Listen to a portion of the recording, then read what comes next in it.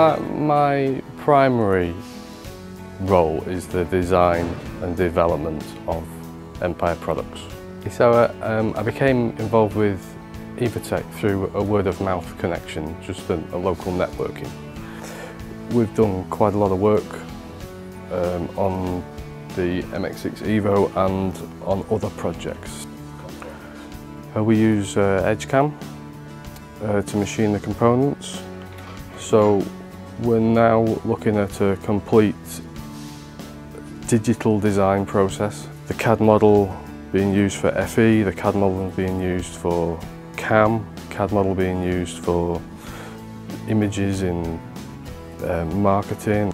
For the development of this particular product, we use the MSC software, so using typically Apex and MSC Nastran for the design, analysis and optimization of the structure.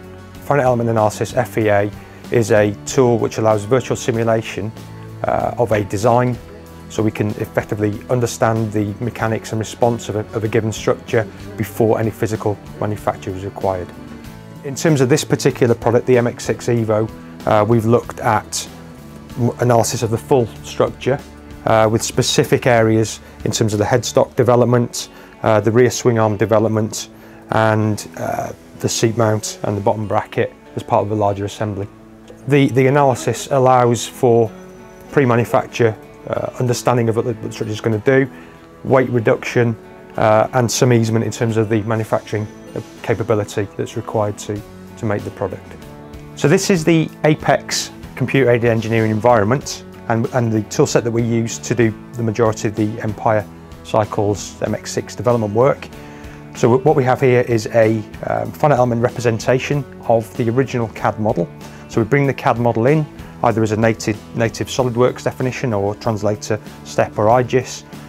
Bring the geometry in, translate that geometry form into a finite element mesh, which involves some discretization of the structure. The Apex environment is very powerful in terms of what we call the CAD to mesh type operation.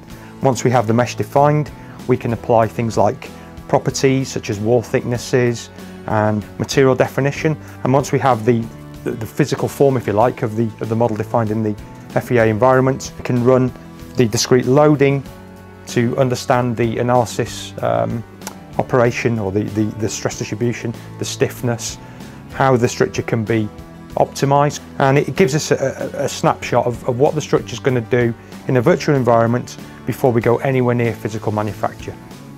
The way we approach machining now is through Edgecam.